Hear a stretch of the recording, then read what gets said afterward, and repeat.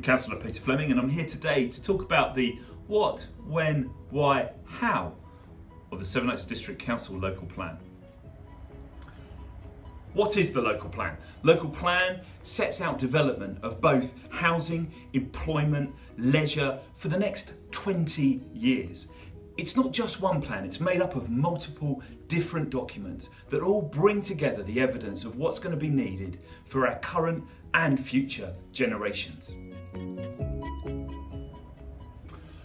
Why do we need a local plan? First of all, it gives our communities certainty. Secondly, it means that we can plan for infrastructure that's going to be needed for the whole of the district going forward. And thirdly, it will help us to determine planning applications going into the future.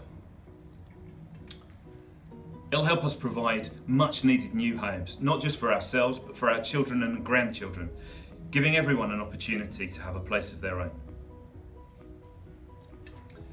Providing sites for more local jobs, meaning that people don't have to travel so far to work.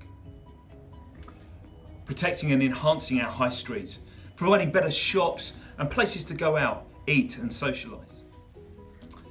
Meeting the current and future need for schools and colleges. New and better local health facilities. Working with our partners to provide better transport options within the district. Crucially, the local plan continues to protect the countryside and rural nature of the district. When can you get involved? The answer is now. The consultation runs till the 10th of September.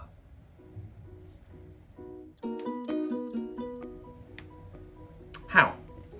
Go online, visit our dedicated web page, use the interactive map, simply type in your postcode and that will give all of the sites in your area. Come to our drop-in sessions, meet our friendly team. Dates, times and locations can be found either on the Sevenoaks District Council website or in your copy of InShape.